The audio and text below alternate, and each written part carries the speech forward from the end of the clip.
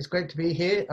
We're really excited to have a quick chat really on 21st of May about Global Accessibility Awareness Day.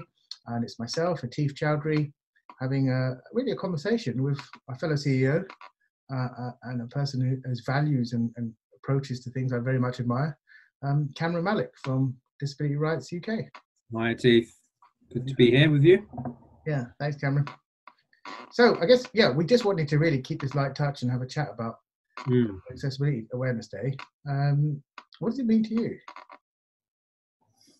What does it mean? I mean, it's quite a big question, isn't it? Accessibility, so I'm a wheelchair user, so it's something that I've been acutely aware of all my life really, about how my accessibility to everything has been restricted in some way or not on the same level as others. I've got two brothers who didn't experience the barriers that I do.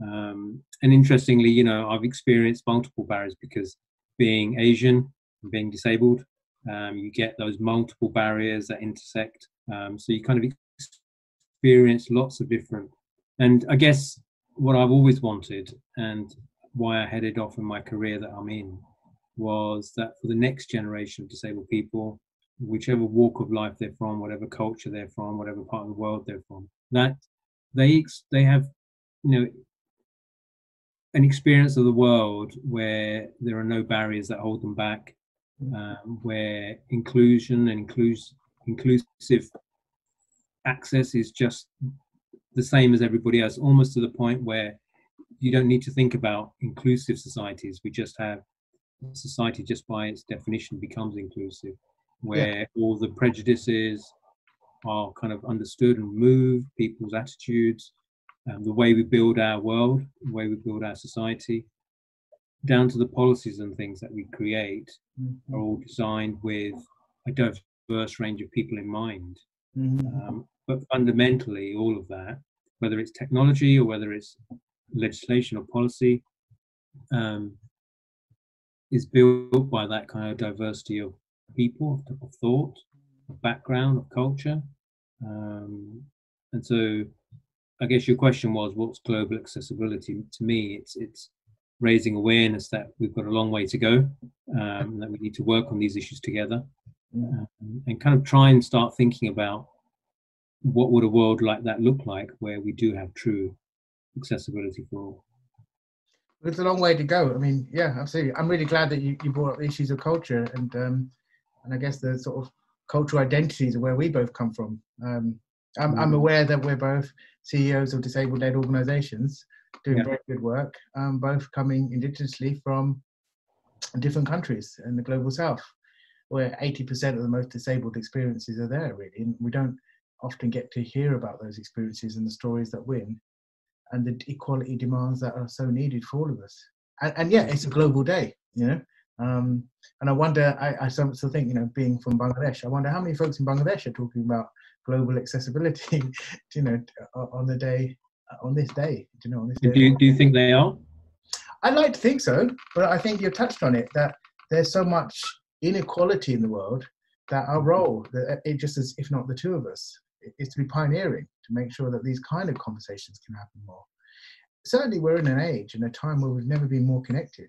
The fact that you and I can work, and even in the spirit and the difficulties that we're facing in the world right now under COVID, we're able to communicate to each other through this accessibility, through the kind of demands that we've all needed. Yeah. People, I think people often take it for granted though, for these things, because they're online, they're easy for everyone to get to. But they're not. The majority of the world is still not online. And the majority of the world still has a lot to be able to say, look, we need equality, we need accessibility, and we need that to be as fairly given to us through technology inclusion as it is to everybody else. Yeah, I mean, we often talk about kind of the digital divide in the UK, you know, disabled people's access to digital tech, and whether it's hardware, software, the internet, the web, all of that stuff. But I'm just thinking about around the world, there are, you know, certainly large parts of the world where it's just, you know, the gap is massively different, much bigger. where there are millions of people with just absolute no access whatsoever. And I'm from Pakistan. That's where I was born, and I know for a fact that the internet and the web and access to tools like laptops and computers and assistive software, it's not even on their radar. Yeah, absolutely. They don't even know it exists. Yeah, no. I have some really, fond memories of being in a village in Bangladesh and seeing queues of people watching. I'm showing my age here, but Dallas. But Right. people would not be able to see the screen, but just whispering what was being seen. Yeah. It's also, whilst I sort of chuckle about that, I also remember, well, for that same village, it was a lifeline to see what was happening in the news. The same village that was been impacted by war. And so it's communities, and it's about connection and how we make that more accessible. Doing days like this, for the day of global awareness, it is just that. It's a campaign to say, look, there's some really great stories here. How do we make them a lot more seamless?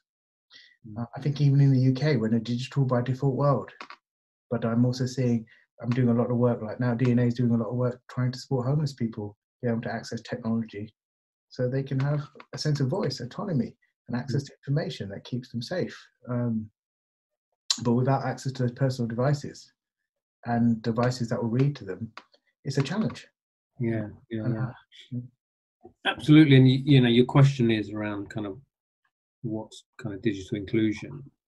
So one of the pieces of what we're doing is around encouraging the next generation of disabled people to be the entrepreneurs, to be the innovators, build an ecosystem around them through universities and other tech hub companies and Disability Rights UK and others, to create that kind of environment where disabled people work alongside non-disabled people, building kind of the next generation of solutions that are not just for disabled people or non-disabled people, they're for everybody.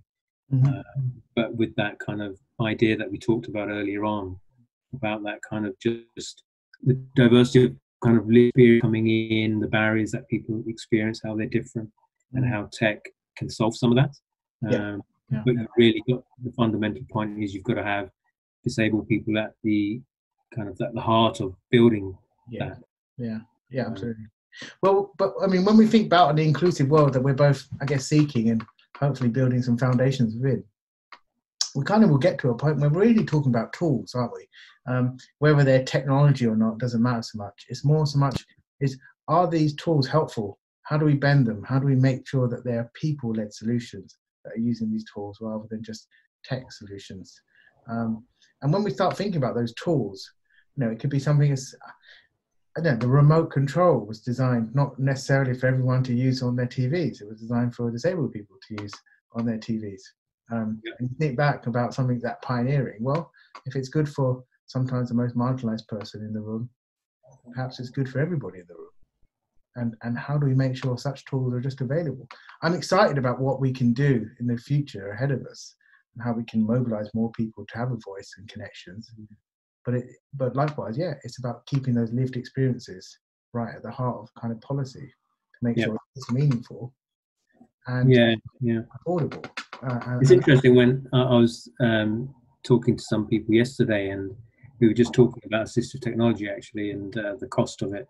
And someone in the room said, "You know what? When I speak to disabled people who use technology, the one bit of tool they use that they don't even think of as assistive technology is their smartphone.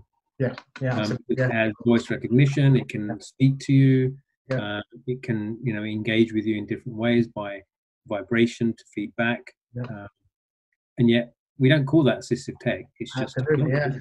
And that's kind of where it should be at. That's where we should be heading towards. Absolutely perfect good example. I mean, to a point where we'll get to hopefully a point where we don't even think of it as assistive technology. There's no such thing. If I'm lost and Google gets me home, it's not my special technology and my special Google map. It's just there on my phone as everybody else. That's right. Yeah. We're going to see that more and more. I mean, I'm seeing my own children normalize talking to their tablets in order to get work done. And that was a time when they'd have to have a statement for something, and so I'm grateful that we're watching more multimodality approaches to inclusion, and technology. I guess I'll feel a lot more confident when we can see them commercially just a lot more accessible to people, particularly people that are going through marginalisation, be it long-term disablement, be it disability pay gaps or unemployment, long-term unemployment. So on that sort of vein, do you feel there is some good hope in seeing technology becoming more accessible for people that financially don't easily afford it? Yes, so I think obviously, I think there is certainly, it feels like we're at a moment in time where some of the big players in the marketplace, you know, I'm talking about Microsoft, Google, Amazon, Facebook, all those sorts of people seem to have a more of a proactive approach at the moment around how they can improve the lives of millions of people. Yeah. And when they talk about improving lives of people, they're not talking about carving us out into segments. They're just talking about how can tech help people live their lives, and you know, disabled people are part of that. And you see companies like Microsoft having, you know, heads of kind of their disability side of their business, talking in that much more kind of collaborative approach, and how they're building these kind of accessibility features into their mainstream products. That they're just there and they will benefit millions of people. And many people will use it even if they didn't have the specific barrier, but actually it's an easier way of doing something. Dead right, absolutely. And it's so encouraging, isn't it? Yeah, so there's that kind of side happening, and you've got things like, you know, Amazon building Alexa that was driven by a desire for them to get more people shopping with them, but has gone off on this tangent of, you know, I've got a friend of mine who, when they installed Alexa in their home, they could control the lights and draw the curtains and change TV channels, something that person, my friend, relied on someone else doing that for them. And suddenly they were in control of their environment, which most people just take for granted. So there's that side. I know you always talk to me about open source software, so kind of leveling that imbalance around the economic side of tech, and kind of that side getting better and better as well. I mean, it feels like tech, kind of the hardware's got faster and powerful enough and small enough, that we're certainly making huge strides. I've always been a bit of a techie geek ever since I was young. It was actually, I think it was down to being a disabled person and not having the outdoor world accessible to me. Well, I think I remember you talking about using Amigas, which was... Yes, I've still got some. We're both showing our age. I've still got those. Yeah, and that kind of, you know, I learned from there that I love tech. And it's only as I got older that I thought it's not just a tool that you use to play or write a document. It's far more than that today. Yeah, absolutely. No, well, I mean, it's very difficult to, you know, we're living in a world where this is just so helpful. The challenge is making sure that it is so affordable. No, it's great. I totally, I think it's a wonderful reflection on the journeys that we've been on, really. I think the best assistive technology I've always seen, it's definitely my phone. It speaks to me, I speak to it. We get along fine. But I actually say it's my glasses, you know. You sort of think, people stop to think about that, and that's a good example of how technology can be so profound, when you no longer have to stop and look at it and think, oh, what's he got on his face, and how does she cope with life if she's wearing those? When you've just normalized it to such a point, you never even have to talk about it. Yeah, I suppose glasses must have been talked about as assistive tech at some point. Absolutely, absolutely. Great. I fully agree. Well, look, Kamran, this has been wonderful talking about that. And really, for me, I guess Global Accessibility Awareness Day, it is an intersectional day. It's a day that isn't just about technology, it's about inclusion and about reaching out to the very people that don't get to be part of those inclusion narratives. I feel really privileged, really, to be able to talk in the spirit of everything that's happening globally. That's a little bit frightening, but be able to talk to you online and talk about the goodness of technology and the way that we're actually using it right now. Absolutely. I mean, it's amazing, isn't it? We kind of almost, for many of us, we take it for granted that this is here. It's only the other day I noticed when I was working, you know, my broadband went down. Suddenly you realise how reliant you become on. Yes, it is. Well, It's one of Maslow's hierarchies of needs now. I don't know. But perhaps it's true. I mean, it's how we communicate, and we need to be able to reach people at a certain pace at the moment. Great. Well, look, I've got really high hopes. I think there's some wonderful tips, and I think it's a really good day. I look forward to watching this day as Global Accessibility Awareness Day gets bigger, and it has more, the meaning behind it is strengthened by reaching out to, as I said, the very people we were talking about at the beginning.